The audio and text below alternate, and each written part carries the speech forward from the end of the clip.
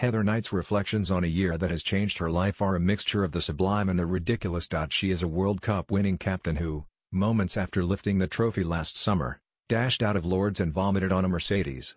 She isn't madly keen on the limelight but was recently recognized in her underwear by a fellow gym bunny, and her best friend once stole her kit, went down the pub, and signed autographs on her behalf. Knight doesn't take herself too seriously, which is part of her charm. It may also help explain her success. The rise of the women's game is etched indelibly on cricket's timeline now, a tale of pride and prejudice which both enriches the sport and, having taken so long, shames it.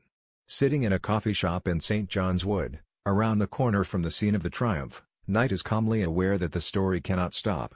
There is work to be done. The prospect is daunting. When you win the World Cup on home soil and sell out Lord's with millions of people watching at home. I remember thinking, in the weeks afterwards, is it going to get any better than this? She says. But the goalposts are always moving in sport and you have to reassess. Winning after winning is the hardest thing.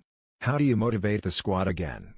The baubles might have proved distracting. Knight's World Cup winners were Team of the Year at the BBC Sports Personality Awards in December, and this month, along with Simran Shrubsoli and all-rounder Nat Sifar, she was named among Wisden's 5 Cricketers of the Year. That took the tally of female recipients to 5 out of 595 since the award was first handed out in 1889. To have 3 in one go was a lovely touch, she says. While Knight cheerily agrees there has never been a better time to be a British sportswoman, she also understands not everyone agrees. Twitter's not always the best barometer, but you get the odd comment. Luckily they are more few and far between than they used to be.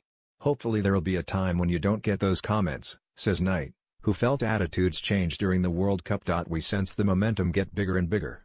After the semi-final, we were told the final was sold out. We couldn't believe it. My dad says that, judging by how many people told him they were there, Lord's must be bigger than 26,000. It was a very special day and you hope it's a springboard to what could happen. What has happened since is a reminder that not all curves are relentlessly upward. England subsequently travelled to Australia, with a little bit of fatigue, says Knight, and failed to regain the Ashes. Recently they lost again to Australia, in the final of a triangular T20 tournament, then lost a 50-over series 2-1 to India. When the World T20 starts in November, Australia will be favourites. Knight's philosophy is to challenge her team to make daily improvements. The results should look after themselves. Coach Mark Robinson flags up records that need breaking and ensures the players know about impending milestones. The captain herself knows she needs to improve but she is enjoying the ride. But what about the Mercedes? Knight chuckles.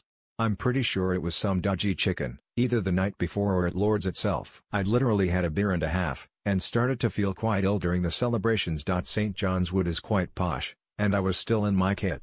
I didn't want anyone to see me, because they'd think I'd enjoyed myself a bit too much, too quickly. So I ran round the side of the dressing room and was pretty much sick on a Merc. Other memories are less stomach-churning. A group of my uni mates came and watched the final.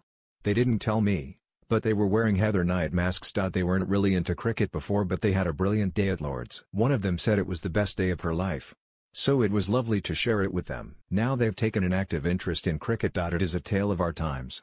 The task for Knight and her teammates is to ensure it is not a one-off.